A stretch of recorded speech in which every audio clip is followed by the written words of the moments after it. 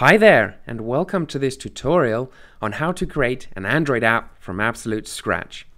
Now, I assume you're an absolute beginner or a novice, and you just want to get up and running with Android Studio. And I'm going to do that with you if you take all of the bonus features in this tutorial series in less than half an hour.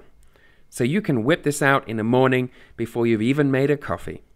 And on the screen, you'll see all of the code that we're going to make. And all of that code is going to run on a simulator that I will also show you how to set up on your PC or your Mac.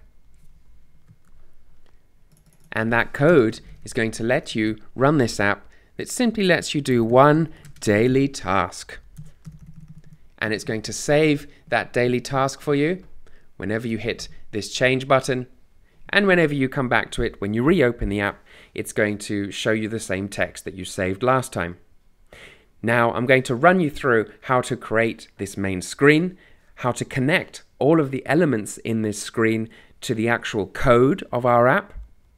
And finally, we're going to look at how to debug the app and also how to add some snazzy animations like this fading button. And animations are great because they tell your user that something has definitely happened. And I would advise you to sprinkle them over your apps just to use them as that lovely icing on the cake. So let's get started.